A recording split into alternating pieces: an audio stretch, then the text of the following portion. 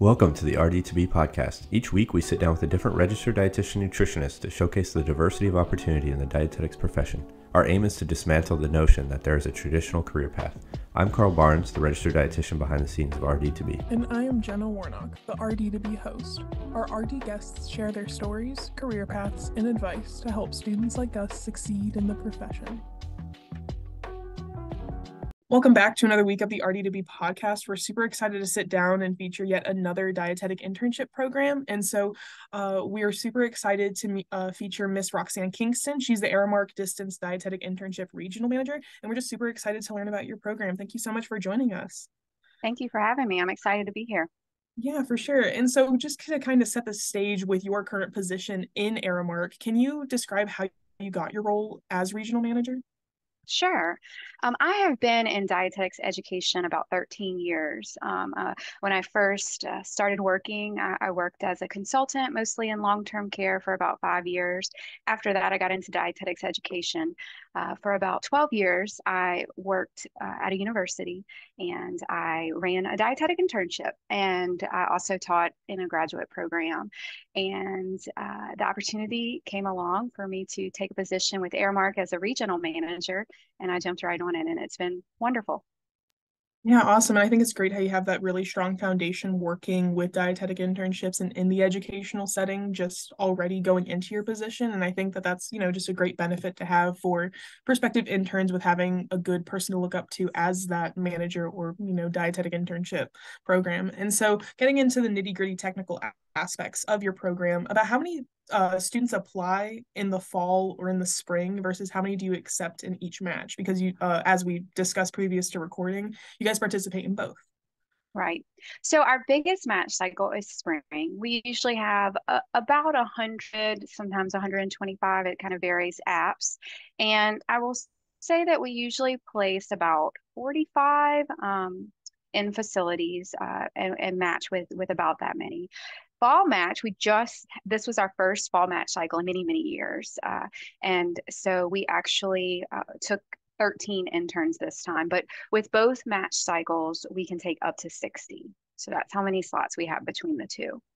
Awesome. And if you don't mind me asking, was there a particular reason why you reopened up fall match? We saw it as an opportunity, especially this fall. We knew that there would be students that wanted to come in and get done before 2024, before the master's mandate.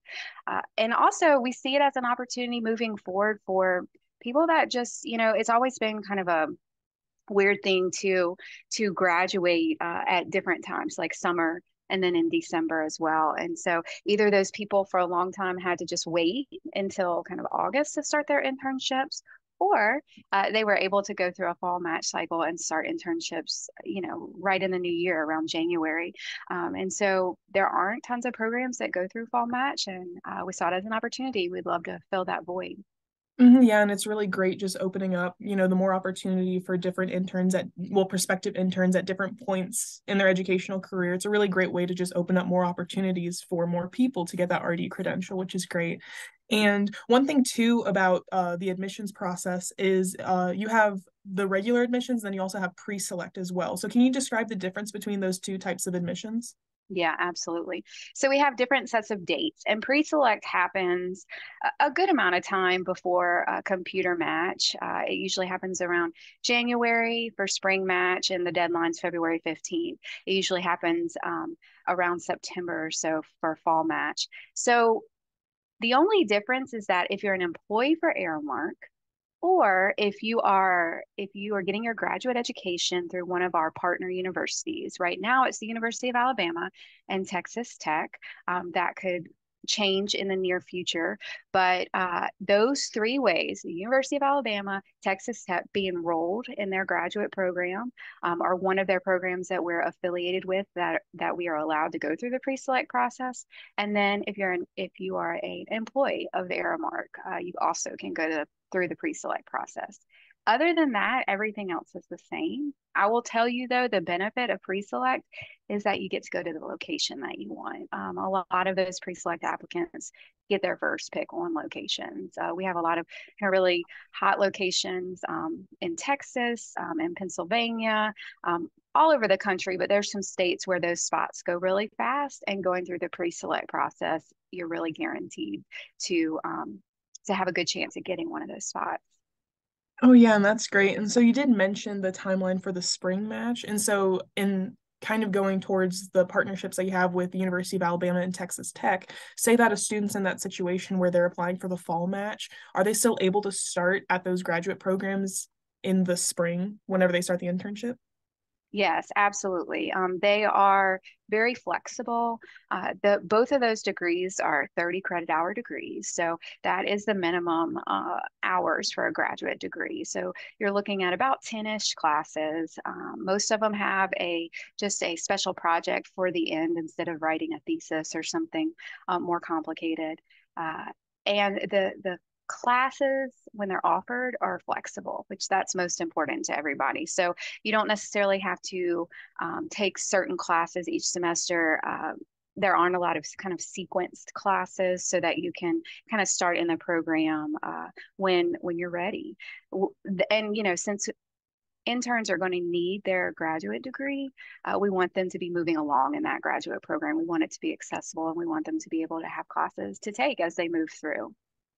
Yeah, definitely. And so with the structure of having that graduate degree component into your dietetic internship, you did mention its flexibility, but can you kind of describe the outline of coursework and how it incorporates with the actual rotations? Yeah, so we have tried really hard to remove any duplications and supervised practice experiences and things that we include in our internship. For a long time, internships were I think doing a lot of kind of double work. They were having students do these projects with graduate degrees. They were doing some of the same things in their facilities. So we have really slimmed everything down in our internship to make sure that we only have those supervised practice experiences. So it wouldn't be kind of those graduate components. In our big projects, if we have any big projects that are similar to the graduate projects that are offered, we will accept those in the internship. Different clinical projects, productivity projects, we will accept those so that they're not having to do things double. But again, there isn't a ton of crossover between the work, because we've kind of skimmed everything down so that there is no duplication. Because working with multiple graduate programs, you can't be assured that all have the same exact curriculum. They're all slightly different.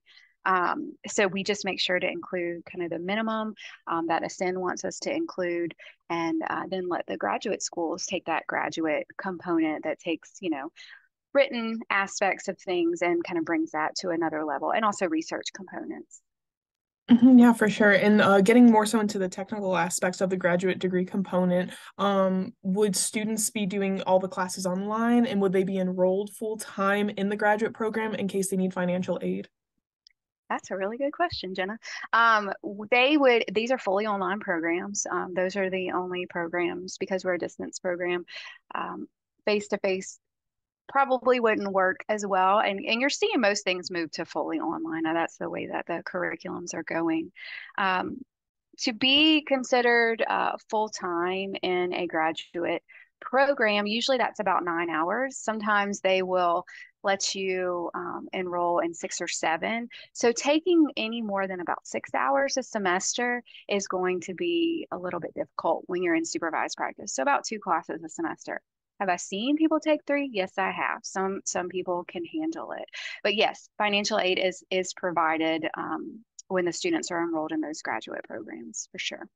Awesome. And so kind of tailoring more towards the support aspect financially, and, how what you said, the flexibility of moving to a lot of things online. A really unique thing about, yes, your program is distance, is that you help secure the sites for the students regardless of where they are in the United States, which I think is a really strong thing to outline with a distance internship, with having that connection to interns with finding their sites. And so can you describe the process for determining sites for your interns?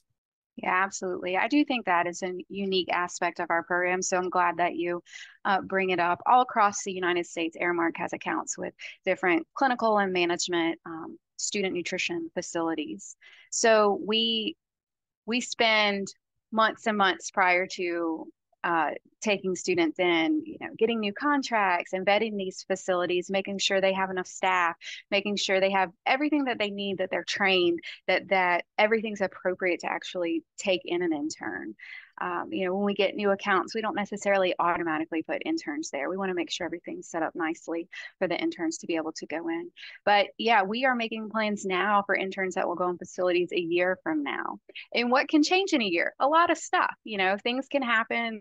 You gain accounts, you lose accounts. So we're constantly managing sites and managing facilities is about as much work as it takes to manage a set of interns. It's a constant trying to make sure that, as you know, there's challenges in healthcare with staffing shortages, which it makes it even more important for us to train dietitians and to kind of put them out into the workforce so that we can, bridge that gap in the staffing shortages.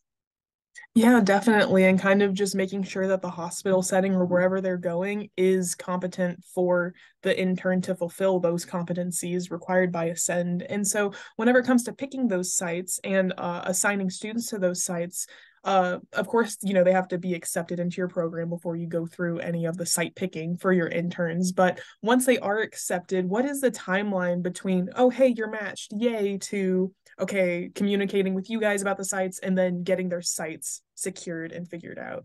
Yeah. So when they apply to actual locations so that they're matched with the location they want. So they might get matched with Philadelphia, Pennsylvania. That's where our corporate headquarters is, and a very popular place for our internship sites. Or they might get matched with Dallas, Texas, or Houston, Texas. And so, Houston's a big area. That could mean a lot of different things. So really what we do is, for example, I'm going to use Houston as an example. We have a lot of different facilities there, about 10 facilities that we work with. So we try to, after match, see who all match with the Houston area. Okay, how many interns do we have? And then we look at our facilities. There are certain specifics about these facilities. Some are high acuity, some are, in a more rural area of Houston.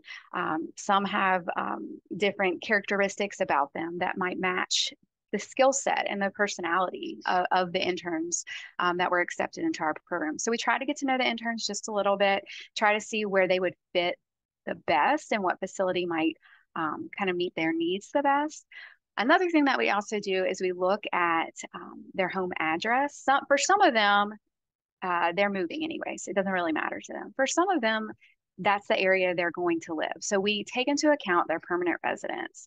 So, where do they live? And we're trying not to go over, about 45 minutes or so from their kind of home base. So we take into account all of those things kind of logistically, and then, analyze that and look at the full picture and kind of where they would fit best. So if they are matched in April, immediately your location because you've matched to that location. Your hospital, you usually find out about a month later or so. So it's pretty quickly. And then they start in facilities, and I'm going off of spring match because we've just done our first fall match. Spring is the one I know off the top of my head. They go into their facilities about mid-August. So they have about 10 to 12 weeks lead time before starting in their facilities because sometimes it takes all of that lead time to get onboarded to some of the hospital facilities. Yeah, definitely. And so you did mention how the structural framework for kind of assigning interns based off of your more popular areas. And so and I'm sure that you've had this happen to you in the past where an intern is like, they're in this tiny little town that you haven't had any other intern go to before. And so just kind of like if a listener is listening to this and they're like, oh, I have to be in Houston, or oh, I have to be in Pennsylvania to be able to get a site with our Aramark. What's the process, or how did you handle those past experiences with those interns in those very specific niche locations? Yeah.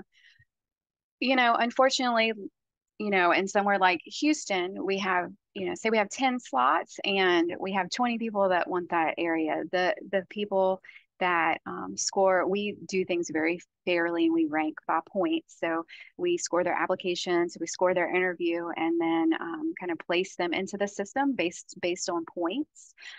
So if they happen to match with that area, then they get that area. Now, if you were lower down on the points, and you might not have as much of an opportunity, but back to your point that some of those smaller locations, sometimes we say, oh, I hope somebody picks, this certain location in Georgia because it's an amazing location. We love sending interns there, but it might be a smaller location that people don't often pick. So what I would say to those who maybe are listening to this is, expand your options. The internship is not for that long. I mean, we're talking about 8 months. So something that somebody told me back when I was going through my internship is you can do anything for that amount of time. And that is the truth.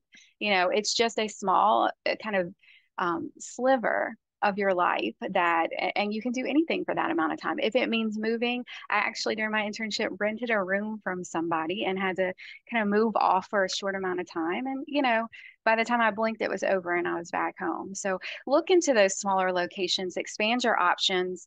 When you're ranking areas, choose 5 or so areas so that you have more of an opportunity of getting matched.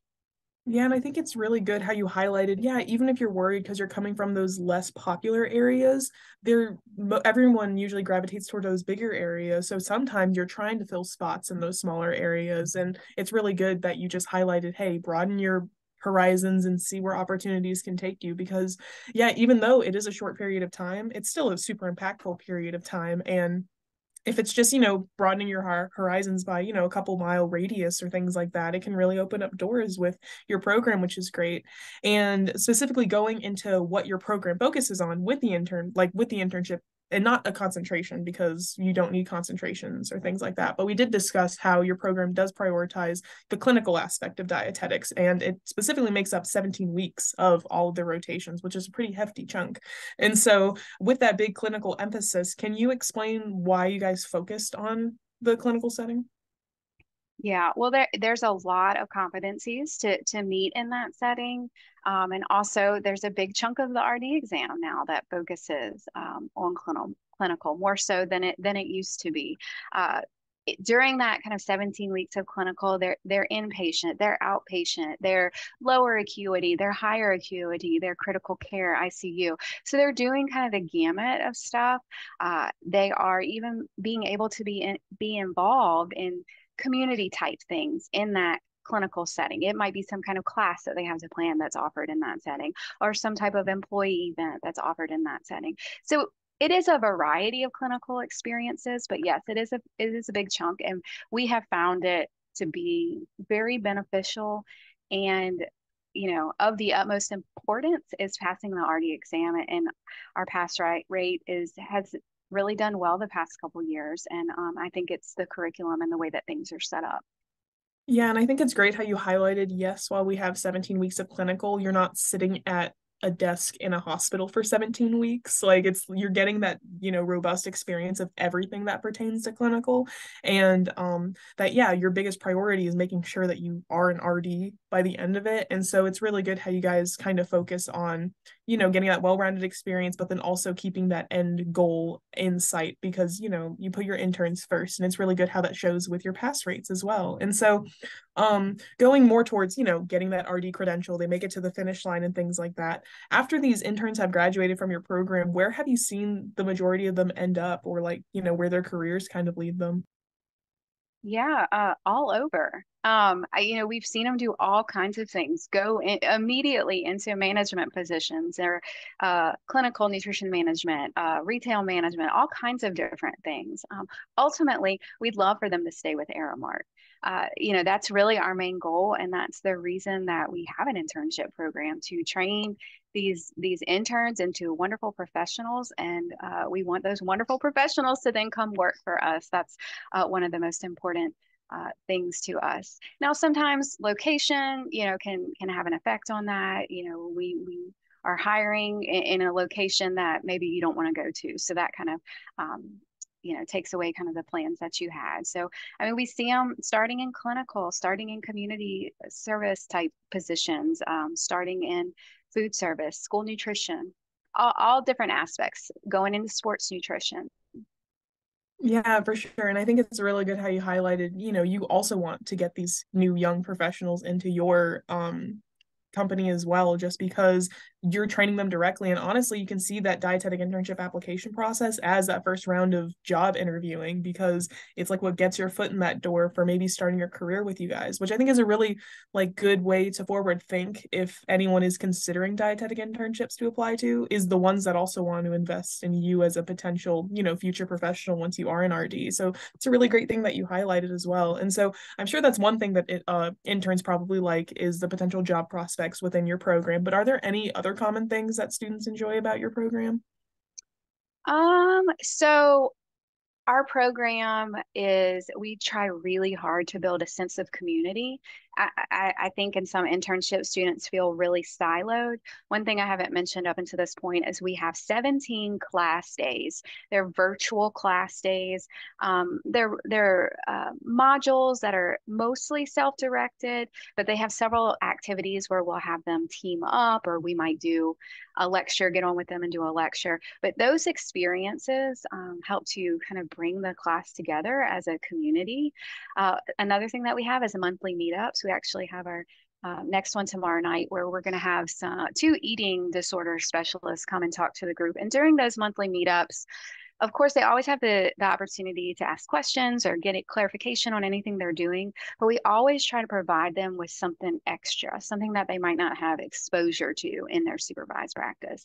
Eating disorders typically is a pretty advanced area of dietetics, and not all interns get to experience that. So having those specialists come to talk to them to answer their questions about potential careers, I think is a really important thing. So they enjoy the sense of community. They enjoy getting to know each other, having those little extras. And lastly, I think they really enjoy that kind of corporate aspect of our internship. It's not something that you always get to experience in other types of internships, that kind of management company, the programs that are created, the different policies that are created and that are utilized kind of across the country for Aramark, the initiatives that they have. That's a really cool thing to see and to experience in the 8 months that you're with us. And I think that really sets us apart as well. Yeah, and I also saw on your website, you guys have been doing this since 1991. And so that's like you have decades under your belt of providing, education and supervised practice sites for these interns. And so, yeah, like it definitely shows where it's like you have years of investing into these interns, and we're just each year, you have these new interns that come in and they have such a strong foundation with Aramark of all the things that they've learned and like what you've learned with teaching interns and stuff, and just building off of it. And it's really great how you have built a community for the interns and within Aramark across the country. And I think that's great. And so for you personally, like figuring out what your favorite part of the program is, or in case it maybe parallels with what interns like. But yeah, I'm just curious to know what you particularly like about the dietetic internship. Well, what I like most about my job is mentoring these interns. That's why I kind of do it each day. I tell them all the time, and this is a kind of a true teacher's heart, but their successes bring me joy. It truly does. It fills me up.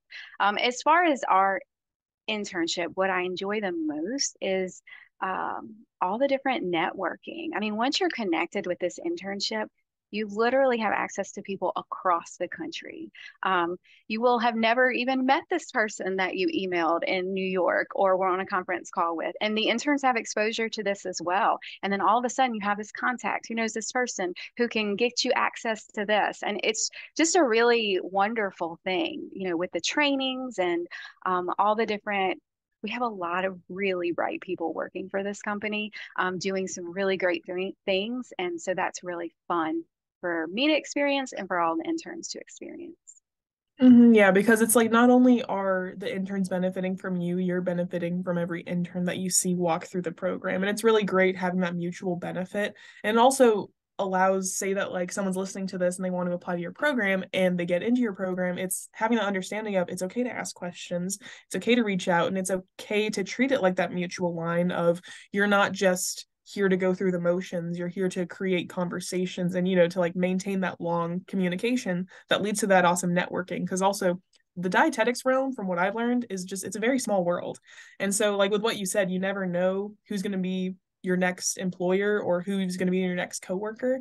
So it's really great how Aramark like provides that for its interns. And so our last question just kind of gears more towards to like just overarching advice regarding supervised practices and dietetic internships. And so say that someone listening to this is just really interested in applying to your program for the next match, or they're just getting ready to apply for programs in general. So like what advice would you give to those students planning to apply for supervised practices in the future? I guess I would say do your best to be well-rounded. Things are different than they used to be. Students have to work, students, and yet fit in all of these things. It's so much harder than it used to be. The volunteer, the working full time, the clubs, and all the things that you need to be involved in. So it's just do the best that you can to be well-rounded in the capacity that you have. Give your best. That's really all that you can do. Be open-minded. And really don't stress and worry about the things that you can't control. I think that I worried from the time I was a freshman in college until I finished my internship. And it's like, man, that's a really long time to worry about this. Just it's coming, prepare, take it for what it is. And, it'll be here before you know it. It'll be over before you know it. And I'm a big believer in education. Been in school a long time. I'm working on my PhD and still have a little ways to go. So, but one thing that people can never take away from you is your education. So it is a gift that keeps on giving that will last a lifetime. That is excellent words to leave off of, Ms. Roxanne. Thank you so much for talking about Aramark's awesome dietetic internship and the great opportunities that you give to your interns. And I know listeners will get a lot from this episode. So thank you again. Thanks, Jenna.